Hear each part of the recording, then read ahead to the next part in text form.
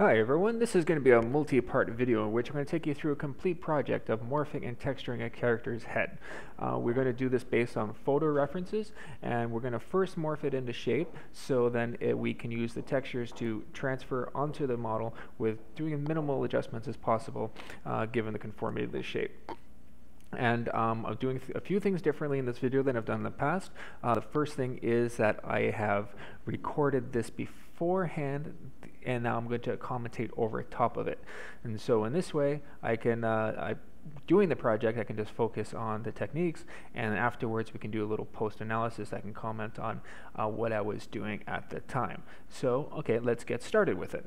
First off, we are going to be starting off with the Second Life avatar, but this technique is completely generic. It can be used for just about any character model you might have.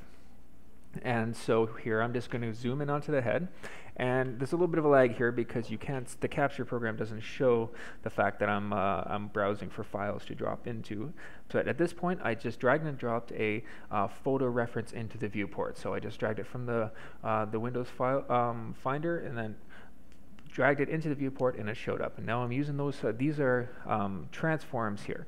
What these do is they allow you to move, rotate, and scale the entire reference object without actually morphing it. So it's just kind of a global transformation, and you don't have to worry about selecting. You just click on it and go, and the whole thing gets affected. So that's how it's different from using a morphed tool. Okay, and so what I just did here is I dragged and dropped that same photo into the brush image. Now this is a really powerful technique. So what I'm doing is I'm using this to overlay on the image on the model. And if you see here, it says brush tile view, and it says hotkey V. So once I have loaded a texture into here, I just hit the V key and I enter the special viewport mode. And by pushing Shift V, I got to that tile setup, which let's just go back there for a second. Right here, this is the brush tile setup, and you can use Shift V, or if you click on the texture, I'll show you later when it shows up in the video, there's a setup button if you want to do it manually, but Shift V is the easiest way of doing it. And then here we're setting up a fixed plane, and we're going to stretch it, and we're kind of try to get it to conform to the head as much as possible in its current shape. So let us go back to the playing here. Okay, so what I do is I click on move here. So this means when I click in the viewport, I'm going to be moving this fixed plane. So anyway, I'm zooming in a little closer. And what are we going to do here now? Okay, going back to the setup. Now again, I'm continuing to tweak. What I'm going to do is I'm using the eyes as anchors here, because this shape of the head as it is not going to perfectly fit this photograph. So I want to pick a sort of a starting anchor point. I'm going to morph everything to fit. So that's what I'm doing, is I'm using the eyes as my sort of anchor point here. And now I just selected, this is the selection brush, and what I'm going to do is I'm going to turn on symmetry, and this, so that way whatever happens on this side of the model is also going to happen on this side of the model. If you want to make your model asymmetric, you might want to do that after you get the general shape set up. So here I am. Okay, I'm selecting all the vertices on this side. This is probably not the most efficient way. If you want to get the whole head, you might want to use the rectangular box and set your hardness to 100% if you want to do this. But anyway, and so I push the Shift space hotkey here, and this makes that this hot selection permanently viewed. So it's not just flashing as you make the selection and disappearing as you go away. It's making it persistent. So this is when you want to do a more complex selection, you need to keep it visible. You hit that hotkey. Now I push the V hotkey again here, and now what I'm doing is I use this is the scale deformer, and I made it only in the horizontal direction. Let's go back to where I did that. See, here's the direction horizontal, vertical.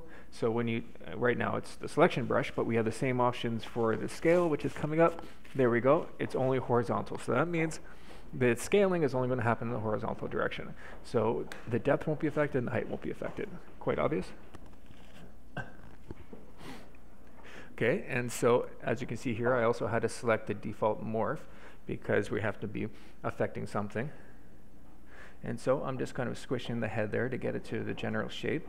And we also notice the ears have a different placement, so I'm going to sort of take that whole region of the head and I'm going to be scooting that out. And see what happened just here is I hit the S key a few times. Let's go back. I hit the S key a few times after making the selection, and that softens it, because this is a low polygon model, and you just got mostly yellow and a little bit of red at the edge, because there isn't too many points in between. But by hitting that S key, I get a softer gradient. So when I do the deformation, it'll be a more organic transformation. It won't be as harsh. You won't get some bunched up polygons. Okay. Now I'm going back to the brush tile view and the setup tool, and now I'm going to just tweak it a little more. So you basically get the idea here. When I have this fixed plane, I can use the move to shift it around, size to stretch it in the horizontal vertical direction. In this particular case, since we're going straight from the front, we don't have to worry about rotating it, because well, we just don't. So again, I'm just doing some further tweaking here. So essentially, you see what I'm doing is I'm trying to get those ears to roughly the same position. And in this particular, we're not going for perfection here, because it just, number one, won't be possible. But and number two, we might not even want this final shape in the end.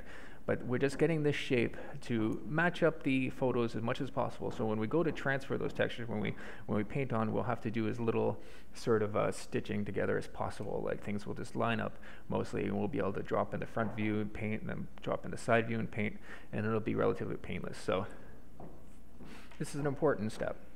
And again, you don't have to do this. You can start off without morphing at all, and you could just simply just paint each patch at a time. You can do a little bit of the cheek and then move the texture over, and then do a little bit of the nose. But you might want to morph in any case, so that's why we're doing this.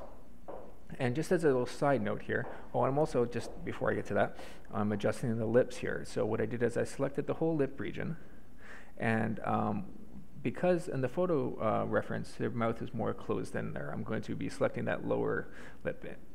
Let's make a pause here. Right here, the upper teeth and lower teeth. I've already set up display groups for these. I'll just pause just to comment on these for a bit. This video doesn't show you actually how to set them up. I'll do that in another video.